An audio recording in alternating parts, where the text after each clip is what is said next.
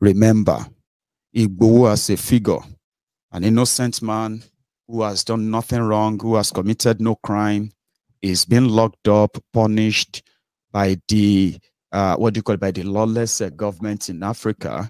And the right thing to do is to what? Is to help. And that's what we're doing now. Okay. So I am going to open my line for you to ask me questions when I finish my briefings. All right. So, but let's first start with what have we got? What have we got since we started? So the first one starts with, because my paper logged out every second, so I'm going to share the paper with you first. So as today, we have, what do you call it? We have 23,805 pounds on Give Send Go. On PayPal, we have a total of 3,545 pounds.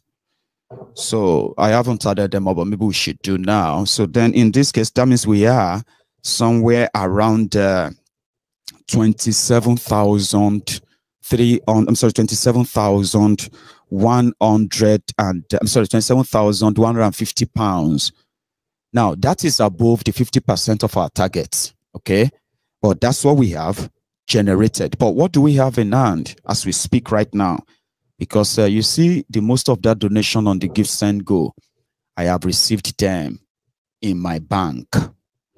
So as we speak, from our 23,805 pounds generated on the, raised on the Give Send Go, I currently have with me from them a total of 18,000 pounds. So they still have over 5,000 pounds yet to be released.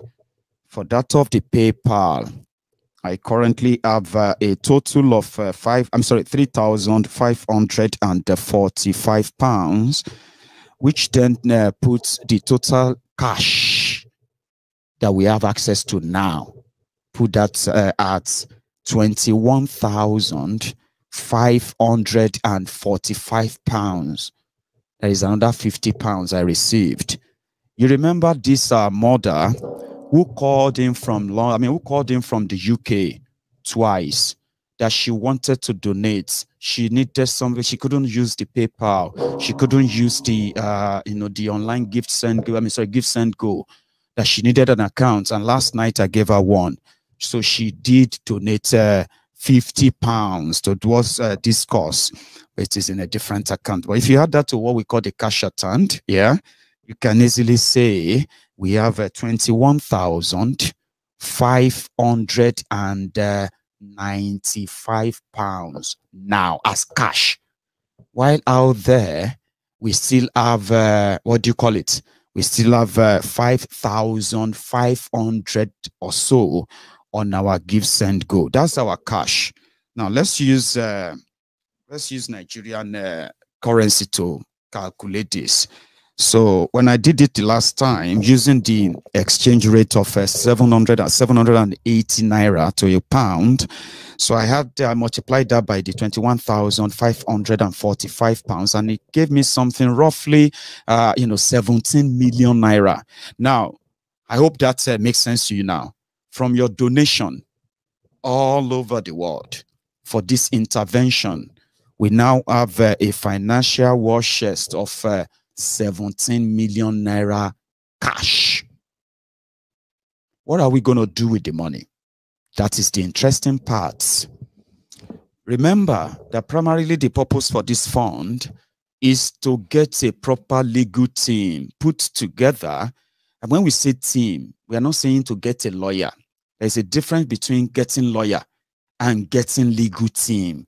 The legal team means that they are all lawyers, but they are all going to be working on different capacity to help this case. There are those that are going to be working on researches, both on these Beninese laws, West African, wherever laws, community laws here and there, criminal laws here and there, and so on and so forth. There are those. That's why they call them team. But I can't select who and who is going to be who. I decided to approach a radical lawyer chamber, a chamber known never to be in bed with the establishment. You know, a law firm that asked me, do you really want to fight, or you just want to probably just pretend that you are fighting, and then maybe you prefer to beg? Because there are lawyers, right, that ordinarily they will want to beg the system. You know what I mean? They will try to use connection and talk to people and say, please help us. We just want him released. I'm being paid. And you know what I mean? Please. And that one can take you like forever. No. He said, do you want to fight? I said, yes, we want to fight legally. They have done so much terrible things. They have killed innocent people. But you see that one in Benin Republic, that Benin Republic is doing. Benin Republic is so comfortable. They are too comfortable. That's what I told him. I said, they are too comfortable. And they cannot be holding Igboho in Benin Republic. And they are that comfortable. And they said, yes, if that should be the case, then you have the right chamber that will deal with this. You get to know more about them as we proceed, yeah? They represent what I think we need, right? Now, in our conversation, they've decided to take it up, but they are 1 week, they are 1 week time. They said, give us a week. We'll get back to you and we'll tell you how we want to approach this. And then we'll take it on from there. That 1 week is going to be on Friday. That's 2 days away, right? That's the progress.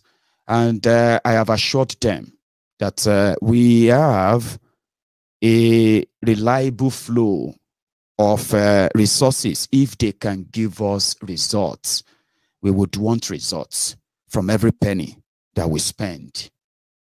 And they agree. Again, I'm waiting on them, and on Friday, we're going to seal that. There's another part. We know that if we continue to say we are going to court, we are going to court, it is just going to make a mockery of the work of those who have been going to court and they have been trying to approach court. Now that Benin Republic shut down their court completely, yeah. So we know it's not going to be about courts and courts and courts only. We are going to use everything. Every tool that is available in our toolbox to halt Benin, and they will release Igboho.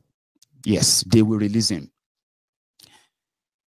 Because as we speak, even from the little intel we have, Benin Republic just feels like the Igboho people, they are not really pressuring. Rather than pressure, they are begging. So whenever they go begging, Benin Republic will tell them, go and beg Abuja, go and beg Buhari. If you can beg Buhari, yeah, of course, we have no stake in all of this. We have nothing with this guy. We have nothing on him, okay? But we can't let him go. Nigeria is dealing with us at the border. And you know that 30 to 40% of our economy in Benin Republic survives on the daily activity at the border between Benin and Nigeria. And Boko Haram has, shut down up to the 80% of the activities at the border. And look, they can do worse. Okay, not that because we kind of afraid of what they can do, but we just don't want to be the one to provoke that. So if you want Igboho out, you need to go and beg Buhari. Do you understand that now? And the Lanomo Odu were like Udodi, Kaka Dobale fun Gambari, so begging Benin Republic is not enough. So we need to force the hand of Benin Republic. We need to force the hand of those behind it. Some people knows that Igboho is in their detention. Talon, their president, knows, right? And politically, diplomatically, he can pretend, all right? He can pretend. But there are other things that he can't pretend about. So this is why we are also hiring a private investigator for this case of Sunday Igboho.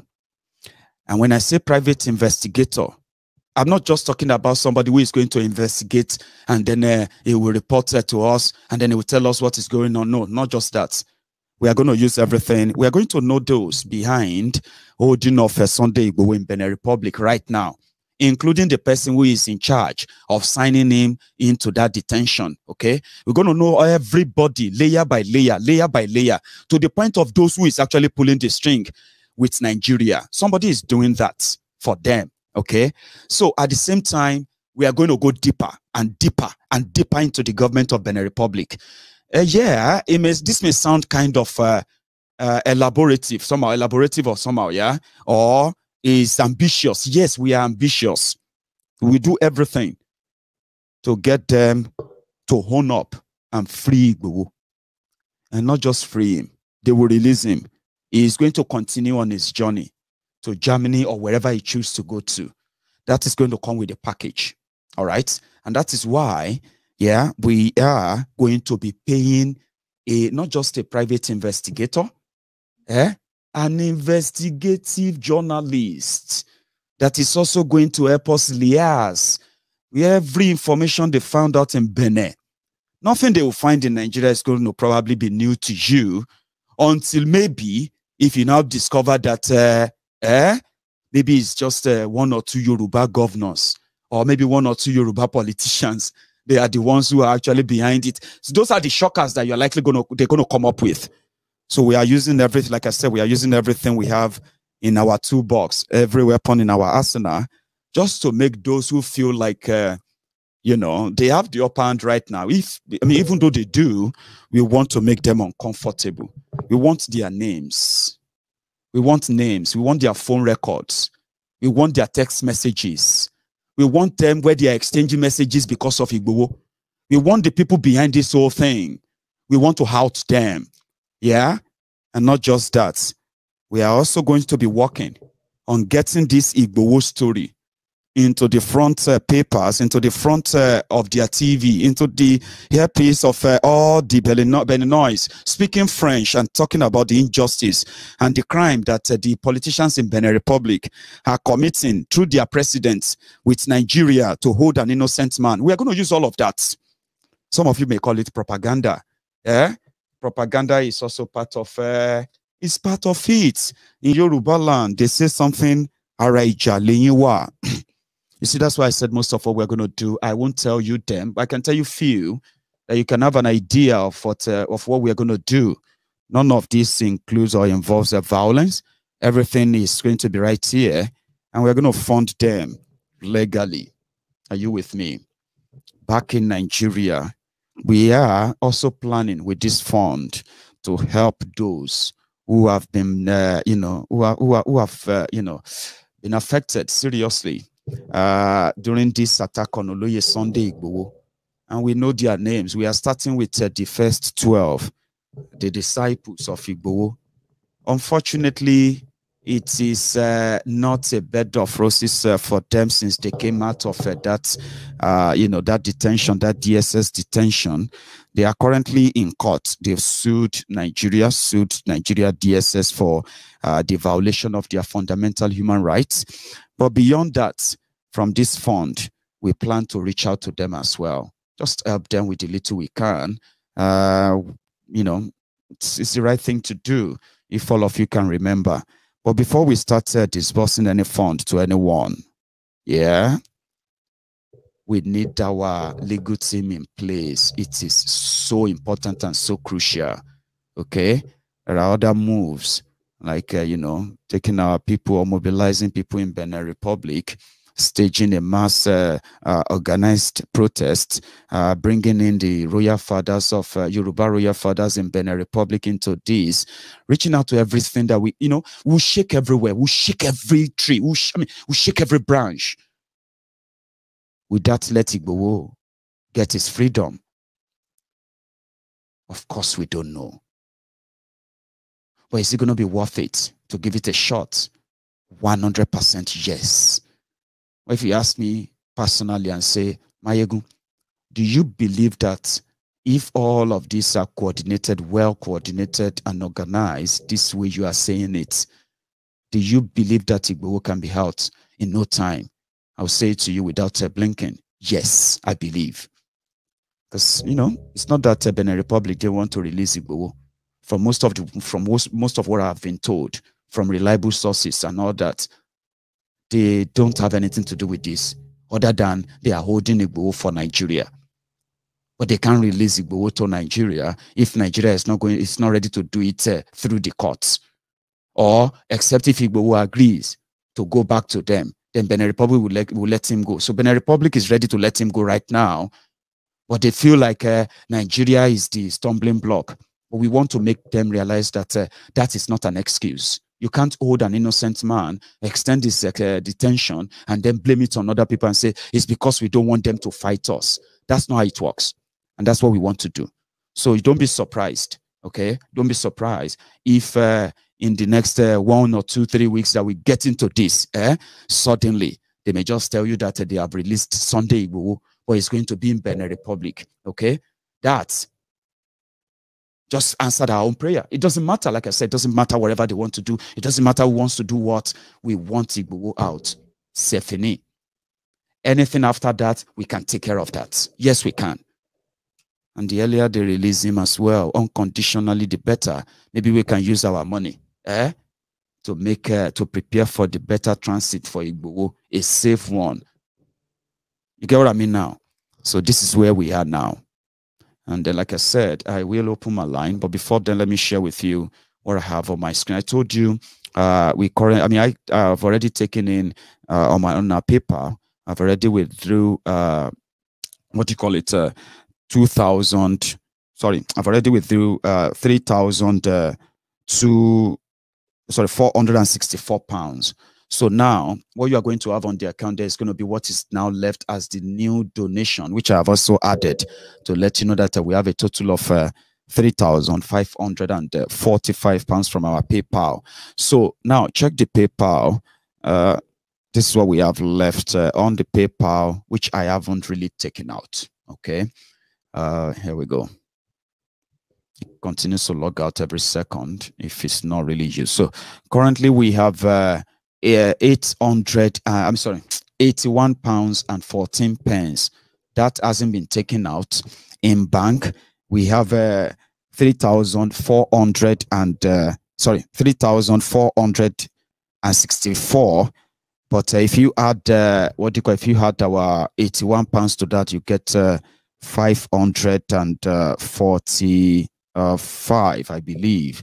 However, that's just the PayPal. For the gift send go. That one is obvious. You can all keep the account out there. It is open. The donor, the amount, where we are, and all that. The only thing that is not out there is how much have you taken in Maiyegun. And I've told you, I currently have in my possession 18,000 pounds from the give send go. 18,000 pounds. So if you add that to our 595, that 90 pounds, that 50 pounds from our more who wanted to donate outside PayPal. Okay. So we currently have a total of in bank, a total of 21,545 pounds, which if you change it to your Naira, should be somewhere around 17.1 million. I will do that again before I repeat that, okay? So that's what we have at hand right now. And we have an outstanding balance of over 5,500 with Give Send Go, the one you have on your screen.